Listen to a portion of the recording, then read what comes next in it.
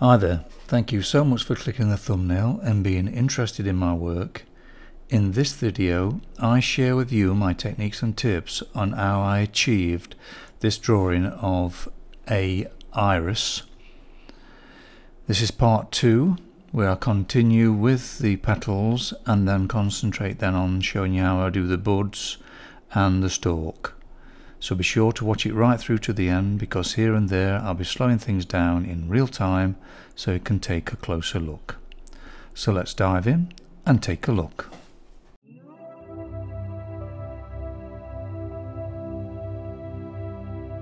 Here's a selection of pencils I'll be using to start with. To help get the rich colour, I'm using these Rembrandt sticks. What I wanted to do is try and get that richness of colour, so I experimented putting these in first just to see what happened. Then tried a Caran colour, which is very rich in pigment as well, just trying to glaze with that to see what happens. It's a case of experimenting when you first try and achieve this glow, what you're finding on the computer screen. It's not always possible to get that richness, because obviously this is, you know, on a board, and then you've got light shining through on the computer screen, so you have to go as close as you can to it. So I didn't find it very successful, to be fair, so what I decided to do is result back into what I normally do, which is putting the white in first, then just keep glazing with the red and the blue to try and get that vividness, so the white will shine through then.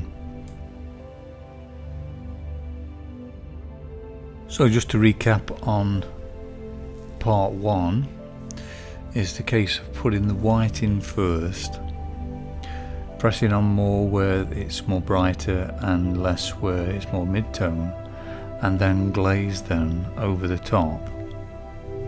There's almost like veins in the actual petals, so what I've done is use a ultramarine blue light just to map out where these lines are, and then go over that with red then.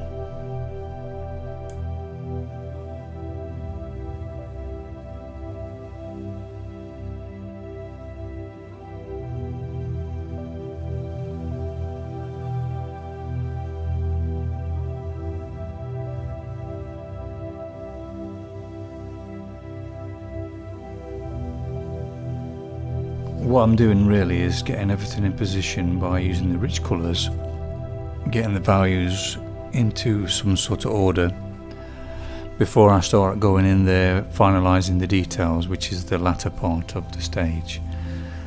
So it's just a case of just building it up, and just be aware that each stage, and then you don't have to worry about it not being detailed as you go through it. You know it'll change later on. My approach is to let go of the mind, open the heart, and just allow the movements just to happen.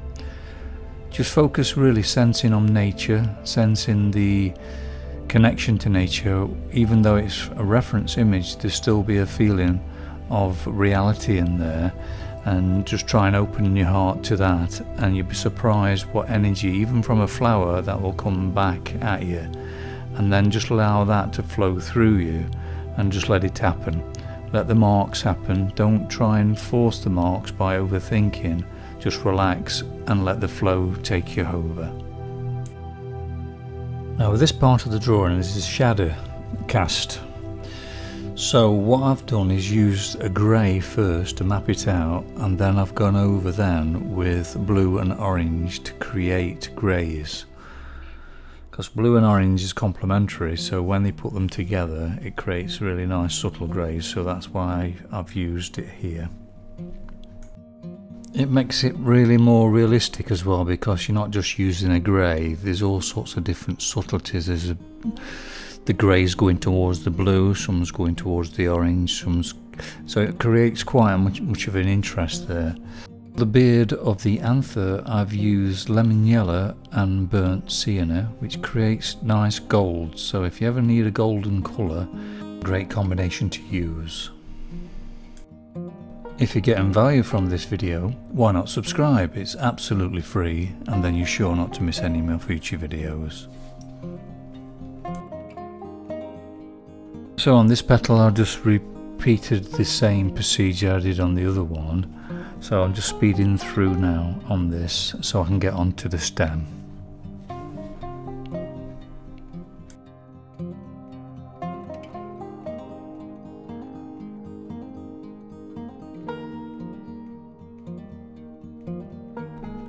If you would like to support my art by becoming a Patreon, and you would like to see more longer, slower and more in-depth videos, please join me on Patreon. Link is in the description below.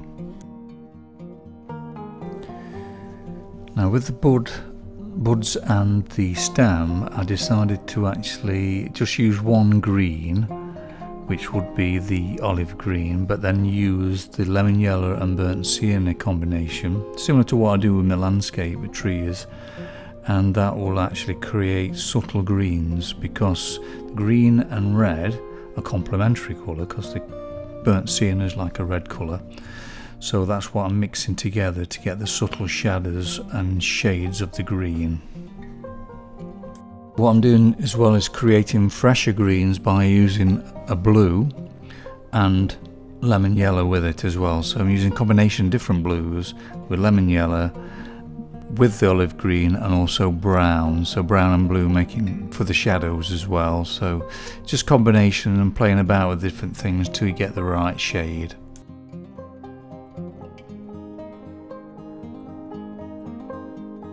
If you're enjoying this video, why not give it a like and share it with your friends? It would mean so much to me, because this would help the channel to grow.